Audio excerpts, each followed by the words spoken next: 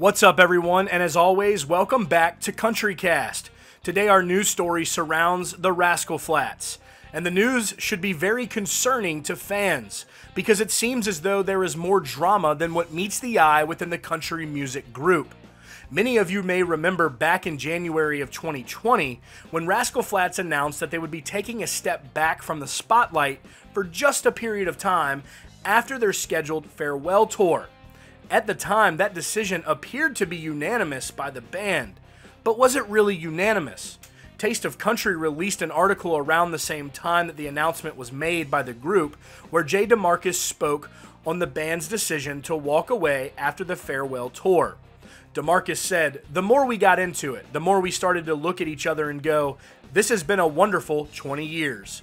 Why don't we, at this point in our career, take some time to celebrate with our friends and our family next year, really blow it out, and then take some time to lay this down for a while to pursue some of our individual desires and some of the things we want to do before we're too old to do it." 20 years in a band together is a long, long time, and I love the fact that we're able to look back and say, we still love and respect each other after 20 years. A lot of bands can't say that.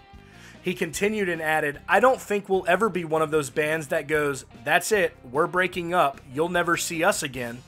I think it was in an effort for us to go, you know what, it's been a great 20-year run, let's give ourselves some breathing room and some time to enjoy the fruits of our labor and do some other things we're passionate about." So, what's really interesting here and a bit odd is now lead singer Gary Levox has released more details into what really happened with the group and their decision.